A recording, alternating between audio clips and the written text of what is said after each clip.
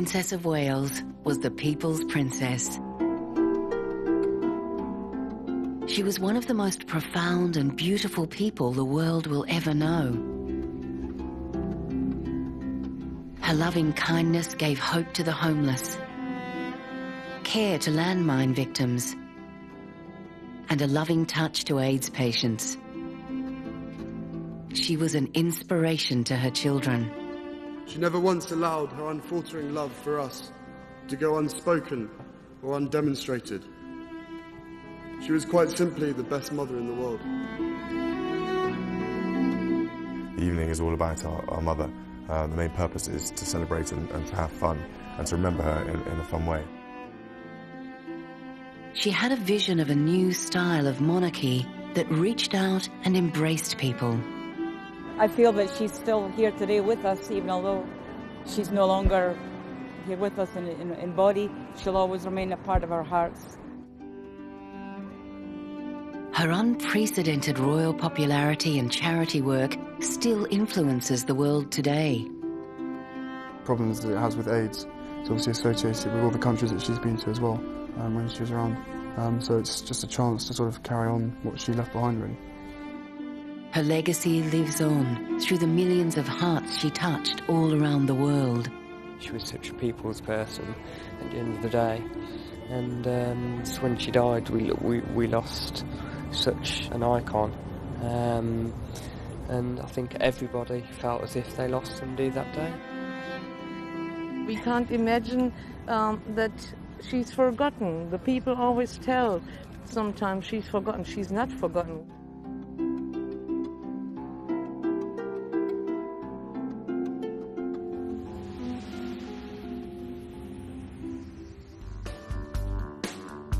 Princess Diana's charity work in many ways is her lasting legacy.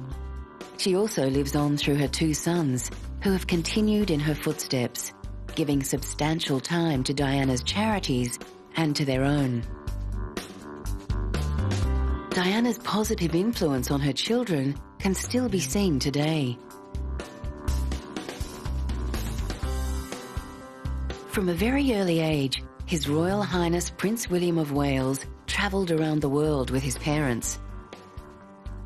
Firstly, to Australia, where there was a great deal of interest about the possible future king from the students at the School of the Air. Does Prince William have a favourite toy? Jamie, he loves his koala bear he's got. In 1985, William attended Mrs. Minor's nursery school, where his royal wave was just in its infancy. 10 years later, he enrolled at Eton College, one of England's most prestigious secondary schools. He was a serious student with excellent grades and also excelled in sports. His mother Diana encouraged William to live as normal a life as possible, such as a trip to Niagara Falls, complete with a souvenir baseball cap, and family trips to the snowfields. Emotionally affected by the media's influence on his parents' divorce and his mother's tragic death, William has publicly stated his dislike for the press and seems uncomfortable with the growing attention he receives from love-struck adolescent girls. William gives the impression of being a well-mannered, responsible, and mature young man who shows a strong sense of duty and loyalty to the royal family, fully aware of the role he is to play in the future as the King of England. Upon his graduation from Eton, William took a break from his studies to visit South America and Africa. He then attended Scotland's St Andrews University, where he received a degree in geography in 2005. Following in the footsteps of his younger brother Prince Harry, William joined the Royal Military Academy at Sandhurst as a military cadet and received his commission as a second lieutenant. In 2008, he was appointed to be a Royal Knight Companion of the Most Noble Order of the Garter. He then began training to be a search and rescue pilot with the Royal Air Force.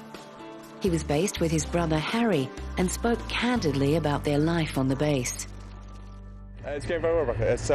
It's been. I've moved obviously off from the Squirrel because now being a far superior RAF pilot, I've now moved on to the Griffin, and it's good fun. You know, I've got more of a crew atmosphere, so I got guys in the back, and it's really weird. You're flying along, you get these random voices coming in your ear that you can't even see, and you've got to sort of respond. Yeah, exactly. They're usually hanging off on a skid. Yeah, just random voices. Yeah, but no, it's good fun. It's quite a long way to go yet before I'm finished, but I'm looking forward to the few challenges ahead and flying.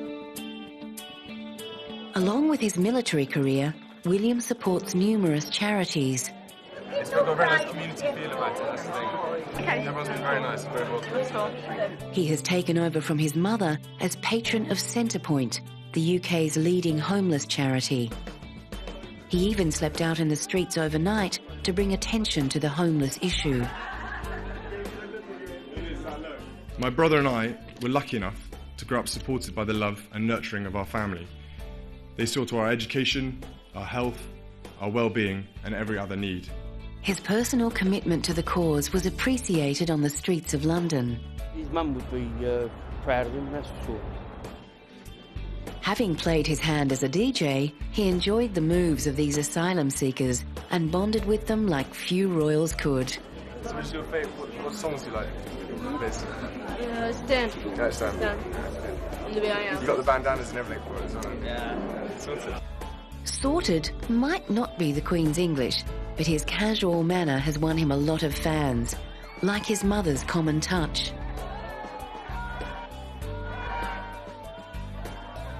Prince William became president of the Royal Marsden Hospital, another position previously held by Diana. He is patron of Mountain Rescue England and Wales, and is keen to highlight the courageous work of the volunteers.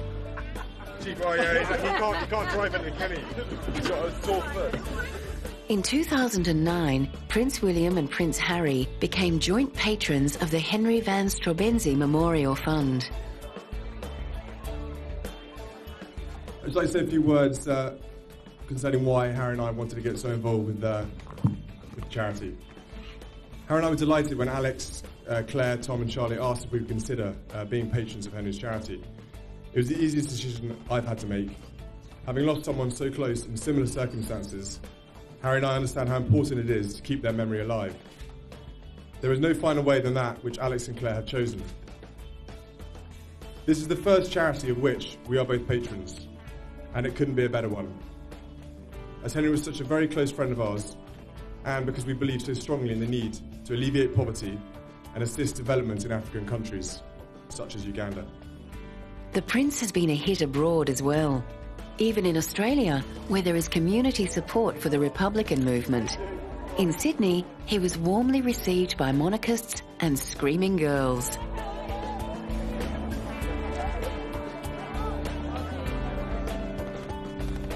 William even demonstrated his talent with a machine gun in a live firing exercise, showing that there is more to this prince than just good looks and a charming manner.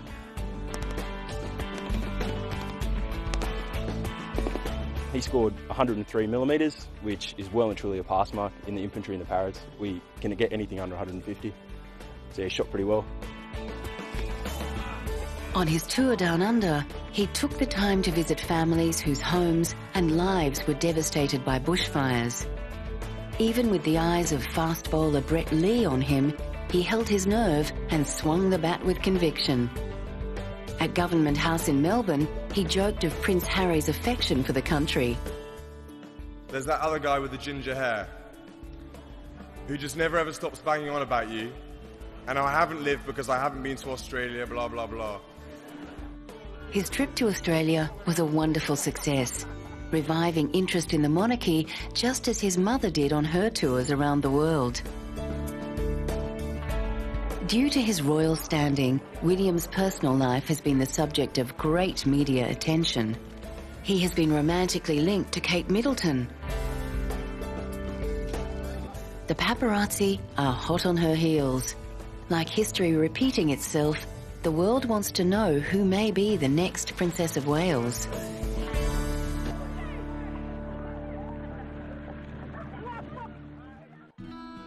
Prince Harry is third in line to the English throne, and since birth, he's grown up in the media spotlight.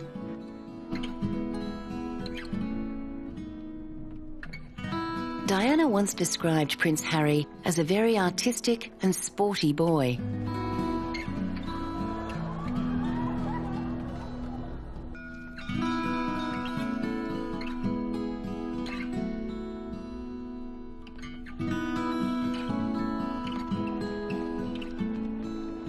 Diana ensured that Harry enjoyed a normal childhood, despite his family's privileged position in British society.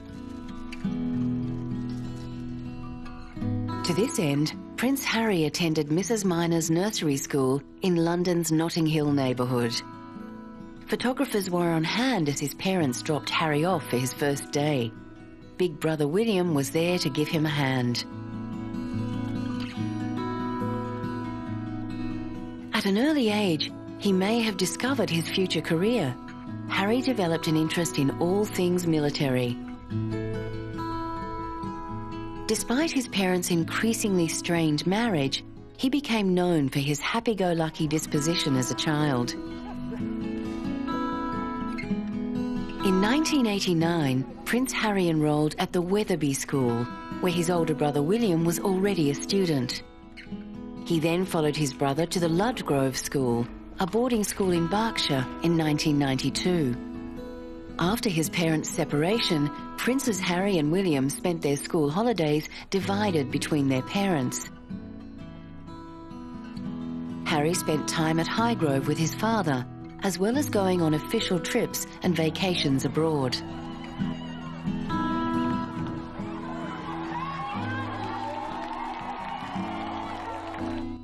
With his mother, he engaged in a variety of activities, from going on tropical holidays to visiting AIDS clinics and homeless shelters. After his mother's death, Harry grew to be a typically rebellious teenager. On more than one occasion, he has attracted the attention of the tabloid press for drug use, reckless behaviour at sporting events, and scuffles with the paparazzi. In January 2005, photographs were beamed around the world of Harry's attendance at a friend's party wearing a Nazi uniform. This outraged royal commentators. This one is a big one. He should have realised that wearing a Nazi uniform as a member of the royal family is just not a starter. Harry later made a public apology for his poor choice of costume.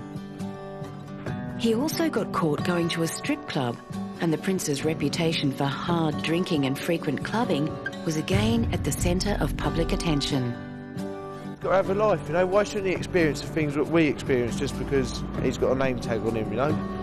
That's basically it. He's a young man trying to enjoy life, basically, isn't he? Just because he's been born into royalty, you know, he's still just a lad, isn't he, after all? He has not had a happy relationship with the media. I suppose that is the media in general. There's truth and there's lies, and unfortunately I can't get the truth across because I don't have my own column in the paper, which I'm thinking about getting. After completing his A-levels, Prince Harry took a gap year, during which he visited Australia, Argentina and Africa, where he made a documentary about the plight of orphans in Lesotho. But when it comes to kids, I love kids, and it's something about African kids that are just even more special. They're so underprivileged yet, you know, anything you give them, any little present, whatever it is, they will be so appreciative about it. They'll think it's Christmas.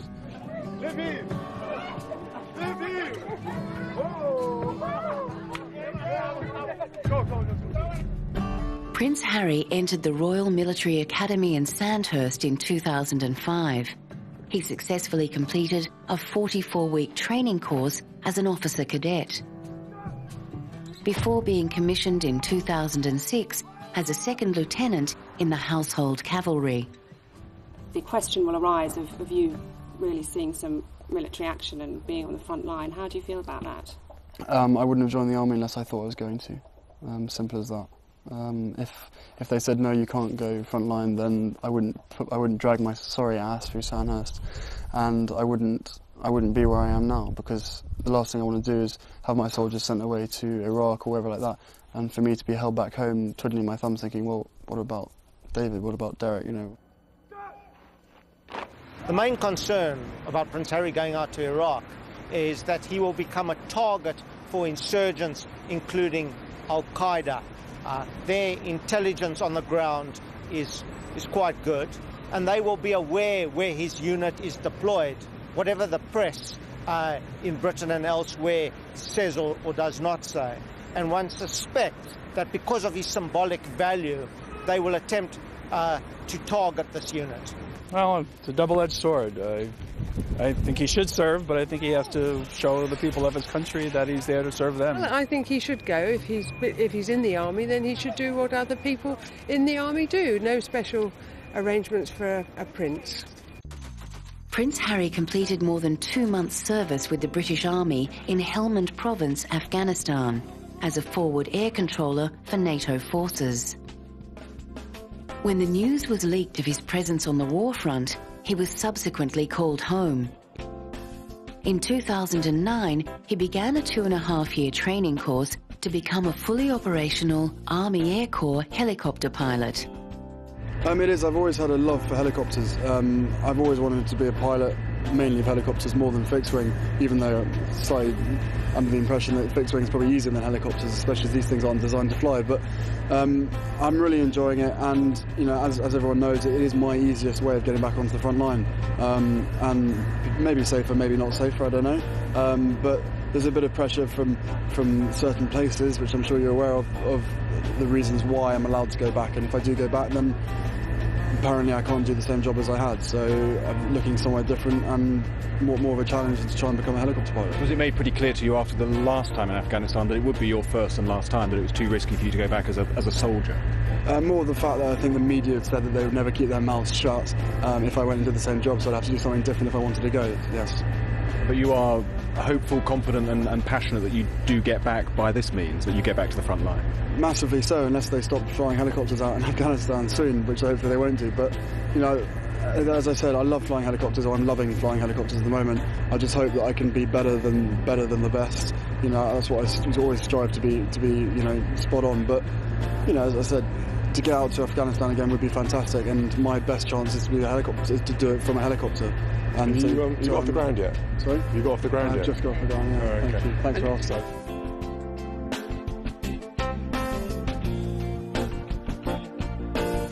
During this period, Prince Harry co-founded the charity Centre Bali with Prince Seso of Lesotho in memory of their mothers.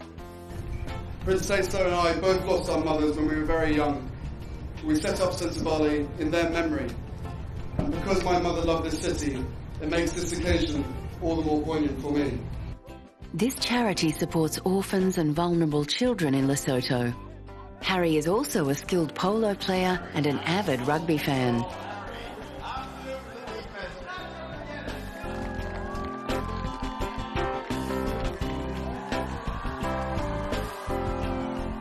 He has been romantically linked in the past to Zimbabwean girlfriend Chelsea Davy. With rumours swirling in the media of an impending wedding, he is keen to keep his private life private. It does irritate me, because obviously I get to see how upset she gets, and I know the real her.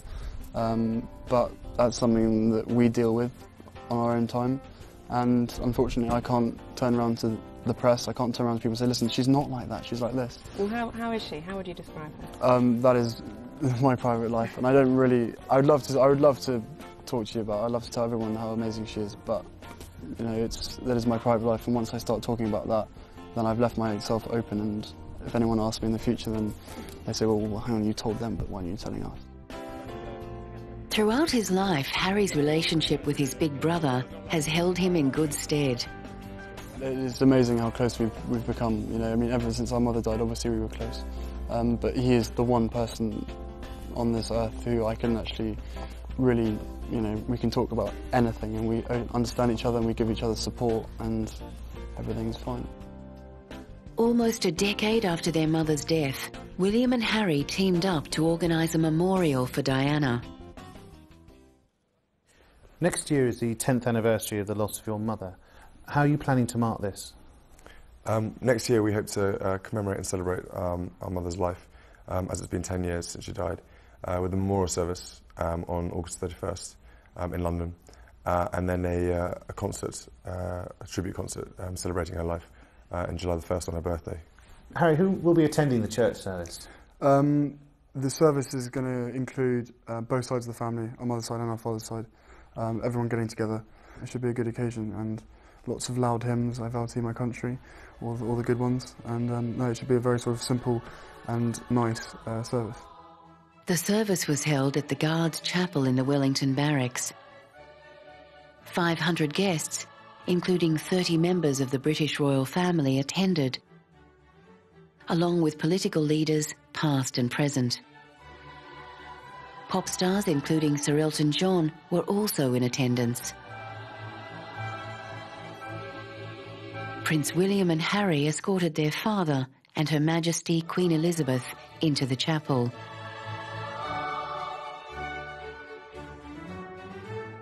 William led the readings. I bow my knees before the Father, from whom every family in heaven and on earth takes its name. I pray that, according to the riches of his glory, he may grant that you may be strengthened in your inner being with power through his Spirit, and that Christ may dwell in your hearts through faith, as you are being rooted and grounded in love. When she was alive, we completely took for granted her unrivaled love of life. Laughter, fun and folly. She was our guardian, friend and protector. She never once allowed her unfaltering love for us to go unspoken or undemonstrated. She will always be remembered for her amazing public work. But behind the media glare, to us, just two loving children, she was quite simply the best mother in the world. Well, we both wanted to put our sort of stamp on it. We wanted to represent exactly what our mother would have wanted, how she was and all that sort of things. So therefore, the church service alone isn't enough. We wanted to have this big concert with, full of energy, full of sort of fun and happiness, which I knew she would have wanted. And on her birthday as well, it's got to be the best birthday present she's ever had. And with it, we can, by the two of us organising it, we wanted to have the fact that the evening is all about our mother. The main purpose is to celebrate and to have fun and to remember her in a fun way. We're really lucky that we've got the Wembley Stadium and the arena, and along with the whole other partners who are helping along in the whole event, it should run really smoothly, and they've given up so much of their time to help. And of course, having Wembley itself is brilliant.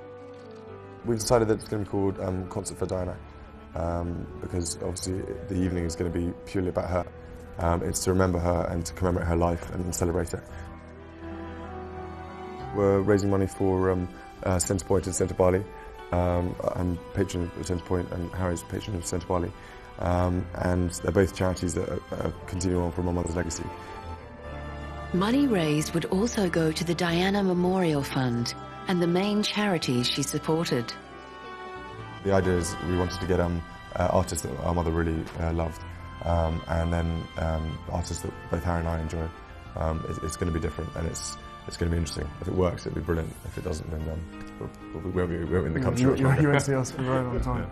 The final billing of the artists and acts that donated their time included Sir Elton John, Andrew Lloyd Webber, Brian Ferry, Nelly Furtado, Duran Duran, Kanye West, P. Diddy, Roger Hodgson from Supertramp, the English National Ballet, Tom Jones, Joss Stone, and many more.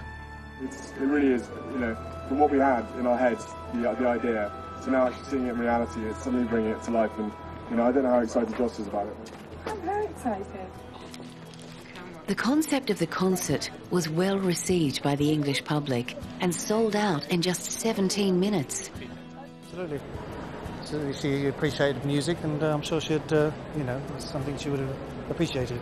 Yeah, I think definitely. If that's what they want to do, it's for their mum, so why not? Raise lots of money for charity, so yeah, it's good. Yeah, I think it's nice for the boys to remember their mum. More than 60,000 people joined Princes William and Harry at Wembley Stadium. Around 15 million people in the UK watched the concert for Diana on television, and it was broadcast to 140 countries around the world. The concert for Diana was a huge success. It was just everything was perfect. Fantastic. Absolutely fantastic. I love the concert. I like the idea that they celebrated her birthday and her life, you know. I love Prince William and Prince Harry. The whole experience is quite an amazing thing, you know, celebrating a life that was pretty special to the world, and I feel a part of that, so that's why I'm here. There was plenty of love at the backstage after party as well. It's quite an honour really to be asked to do something for, you know, the Princes of England and for their mother, who was one of the most beautiful people in the world, I think, and is definitely seen that way by the world, not just by England. You know, this is everybody all over the world sees Princess Diana as probably the best princess we'll ever have, and the most beautiful energy. Like, she's kind of seen as an angel. It was really nice. Yeah, I met Prince William and Prince Harry today, and they were really, really lovely, really tall, and and very sincere. And Harry said he was most looking forward to my performance, which was really flattering. I think they both have my CD, and I saw the clip of them singing along afterwards. That was really, really cool. So I'm happy. I've had a fun time here. Tom Jones reflected on meeting Diana. She was lovely. She was easy to talk to. I did a Kurdish concert, you know, for the Kurds refugees, you know, for the relief in Wembley, the Wembley Arena, and she was there. And we had a good chat backstage. She was actually walking behind me when I was coming off the stage, and I didn't know that she was that close to me. And I said, "I'm bloody boiling, you know, hot." I wasn't looking around because I thought my son was behind me. She said, "Yes, I bet you are, and I bet you want to put your head in a bucket of ice now." I said, "Oh, I'm sorry, I didn't know it was you." But then she was laughing, and so we went in the dressing room, and you know, we had a good chat, and she told me how much she enjoyed the show. No doubt Princess Diana would have been proud of her two boys raising a great deal of funds and attention to the charities she cared about so dearly.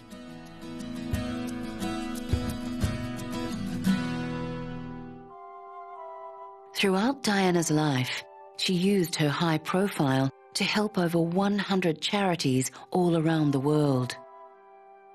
In 1995, Diana received the International Humanitarian of the Year Award from the United Cerebral Palsy Fund. This award recognized her work with children. The princess was most publicly noted for her charity work and stance against landmines. Photos of Diana walking through a minefield wearing a ballistic helmet and flak jacket brought a great deal of publicity to the issue.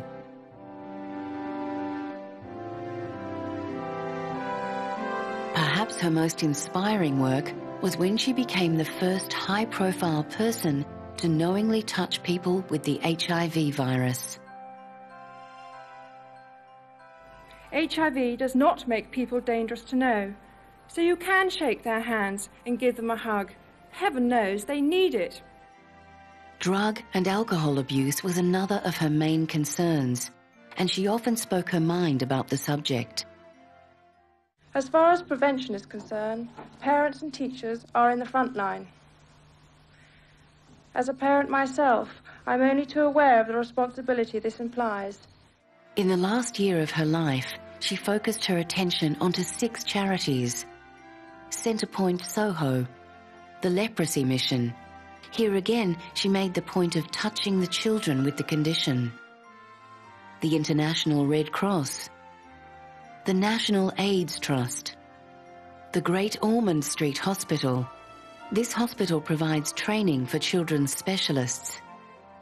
Royal Marsden NHS Trust, dedicated to cancer treatment and research.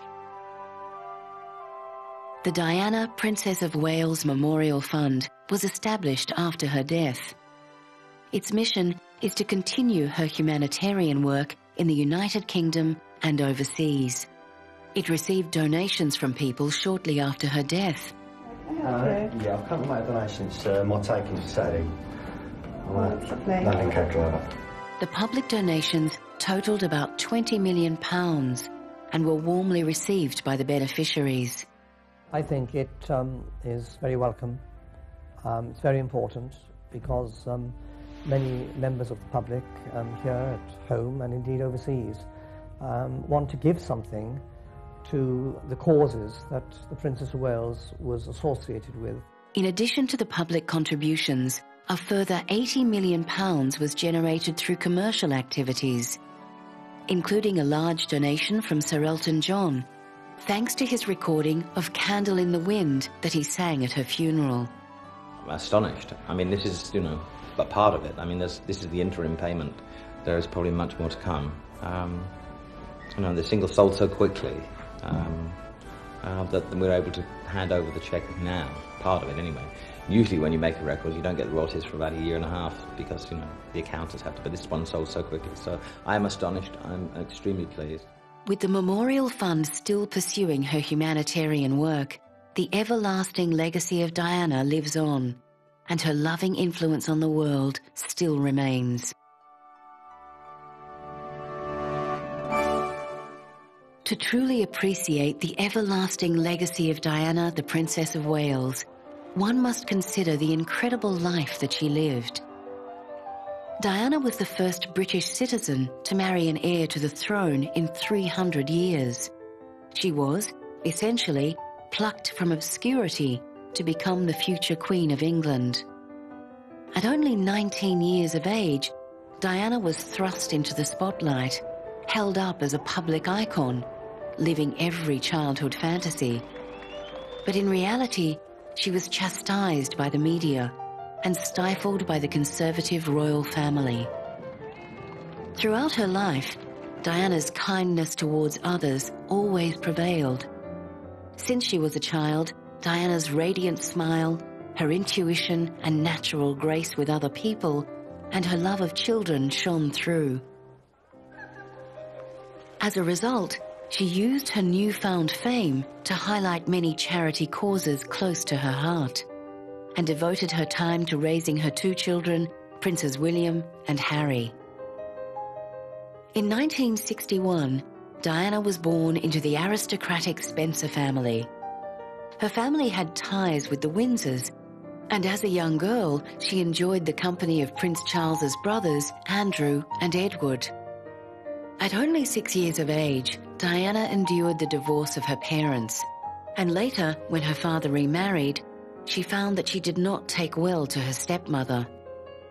Diana was sent to Riddlesworth Hall boarding school at 8 years old, but she struggled with her schoolwork and homesickness. She later moved to West Heath in Kent, where she excelled in sports, particularly in the swimming pool, and was actively involved in charity work.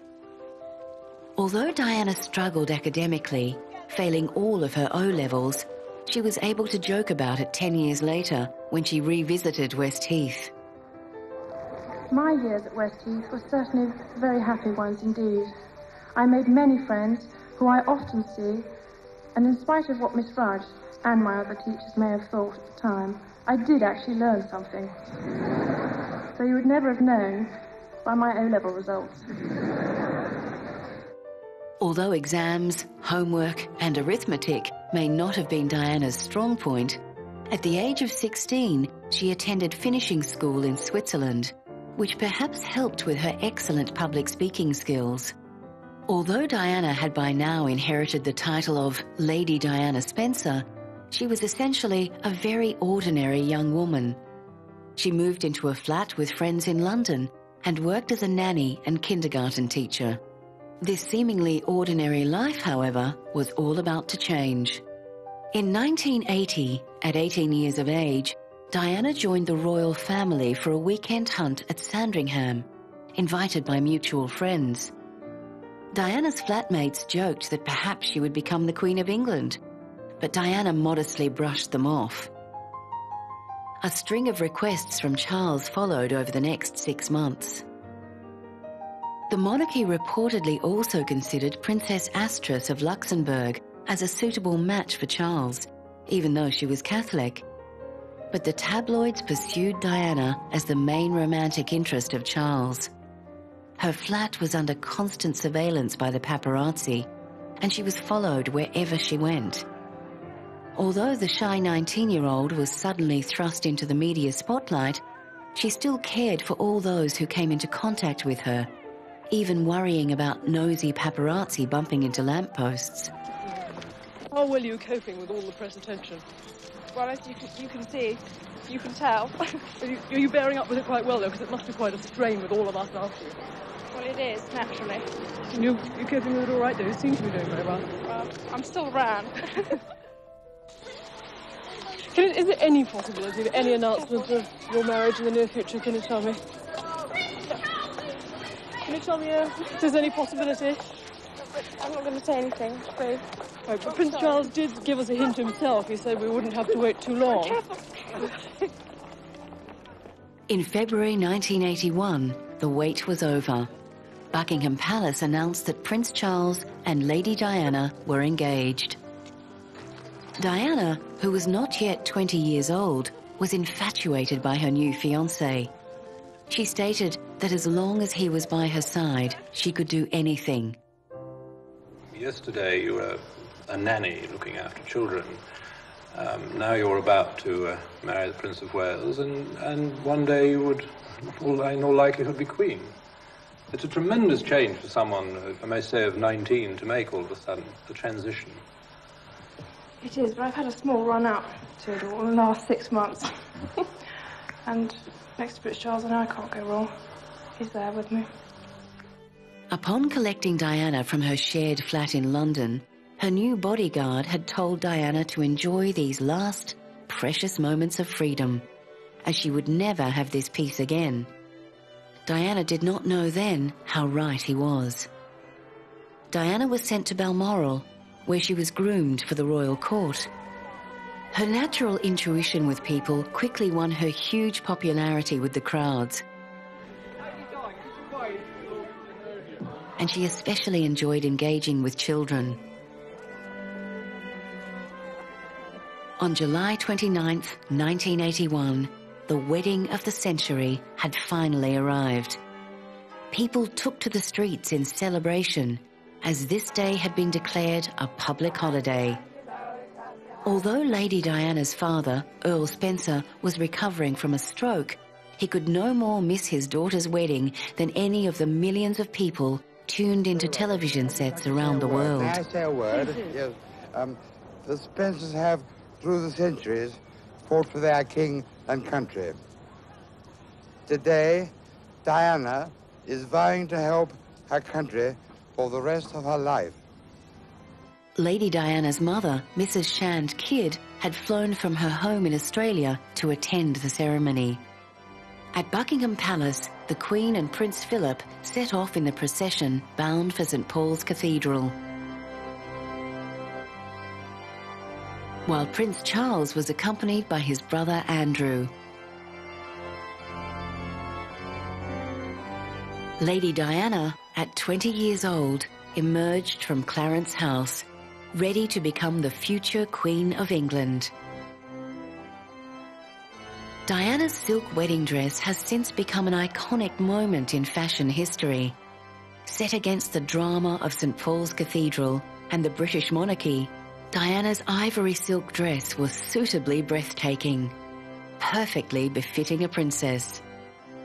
Designed by David and Elizabeth Emanuel, it featured a 25-foot train, 10,000 small pearls, elegant lace and sequin detail, and those iconic puffed sleeves. However, the designers hadn't considered the glass carriage Diana would travel in, and when she arrived at St. Paul's Cathedral, her 9,000-pound dress was crumpled.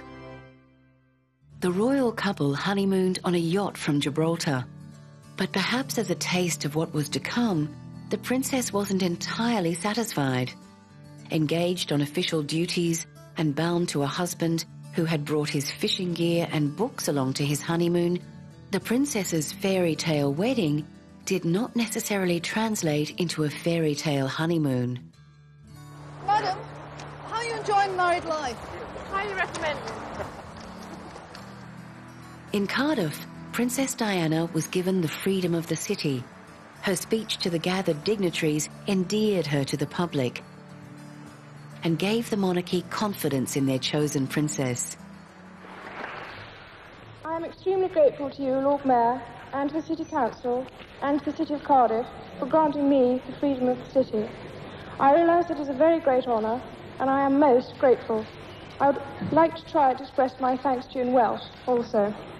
Mae'n blesar cael dod e Gymru, hoffwn ddod eto yn fuan. Diolch yn fawr. This tour, and particularly this evening in Cardiff, were the first big public tests for the princess.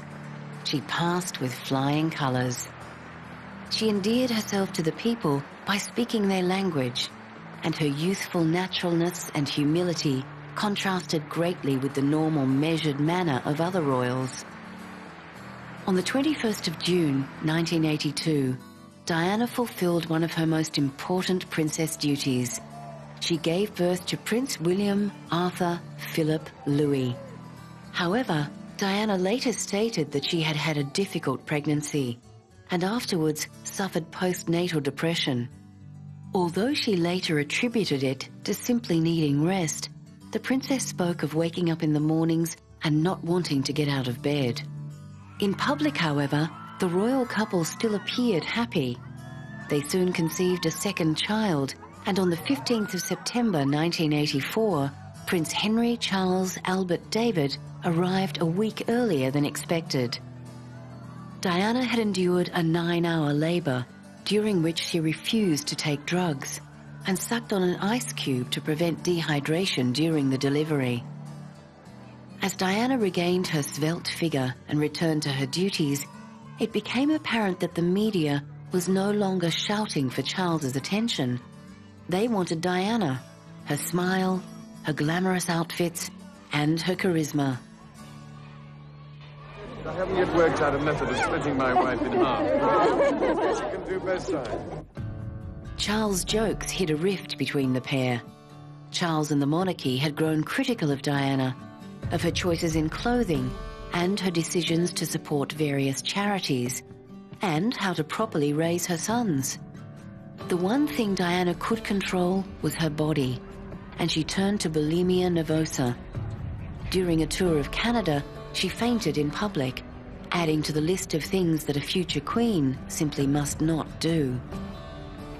Diana's charity work endeared her to the public, but to the royal family, Diana was going over the top with her work and raising issues such as AIDS and homelessness that the typically aloof Windsors would prefer not to discuss.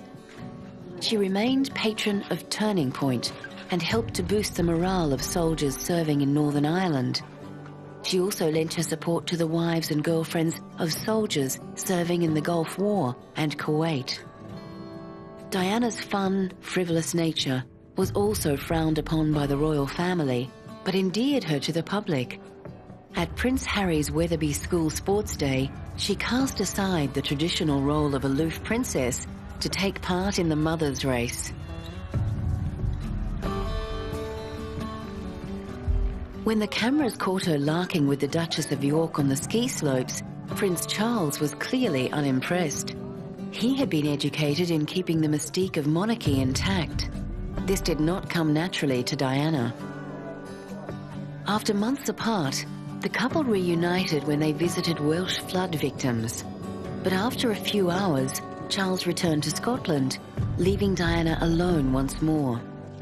There was great speculation that the marriage was on thin ice. Prince Charles was absent for Diana's 30th birthday celebrations in 1991, and royal watchers grew more concerned about the marriage. Soon after, the princess's father died after a long battle with illness, and Andrew Morton published a book that claimed there were problems within the marriage and that the princess had tried to commit suicide. The once vibrant princess began to publicly show the effects of her private turmoil. By now, it was glaringly apparent that Diana, with all her vigour, enthusiasm and kindness, was a bad match for the repressed royal family. Her sad demeanour was prevalent throughout the couple's tour of Korea late in 1992. It's thought that it was then that the couple decided to separate. Back home, at an eating disorder conference, she publicly spoke of her own battle with bulimia. Ladies and gentlemen, I have it on very good authority that the quest for perfection our society demands can leave the individual gasping for breath at every turn. This pressure inevitably extends into the way we look. Eating disorders, whether it be anorexia or bulimia, show how an individual can turn the nourishment of the body into a painful attack on themselves. And they have, at their core, a far deeper problem than mere vanity. After making her problem with bulimia public, the press continued to pry into her private life. Finally, the princess took the dramatic step of publicly asking to be left to live a more private life. In the process, removing herself from that which she loved, her charity work. I was not aware of how overwhelming that attention would become, nor the extent to which it would affect both my public duties and my personal life in a manner that's been hard to bear. My first priority will continue to be our children, William and Harry, who deserve as much love and care and attention as I am able to give, as well as an appreciation of the tradition into which they were born. In a sad, ironic twist of fate, it was Diana's very attempt to escape the press which ultimately led to her death. Diana had embarked on a holiday with Dodi El Fayed, whom her brother would later claim was responsible for finally bringing happiness to the isolated princess. The paparazzi stalked the glamorous couple until that fatal night in August 1997, when Diana's driver desperately attempted to escape swarming, stalking photographers. At 3:57 a.m. on August 31, 1997, at La Petite-Salpêtrière Hospital in Paris, Lady Diana Frances Spencer, the Princess of Wales, was pronounced dead. Diana's driver, along with Dodi El Fayed, had died at the scene of the accident. Her bodyguard survived in a critical condition. Words could not express the shock and grief felt by the world. People who had only ever seen pictures of Diana in a magazine, watched her on television, or read about her in books and newspapers, felt as though they had lost a true friend. Over 1 million bunches of flowers were laid at Kensington Palace. 6 million people lined the streets to pay their respects to her funeral casket. 2.5 billion people watched the procession on television. But for all those people who had never even met Diana, there were 2 boys who had lost someone who meant more to them than we could ever imagine.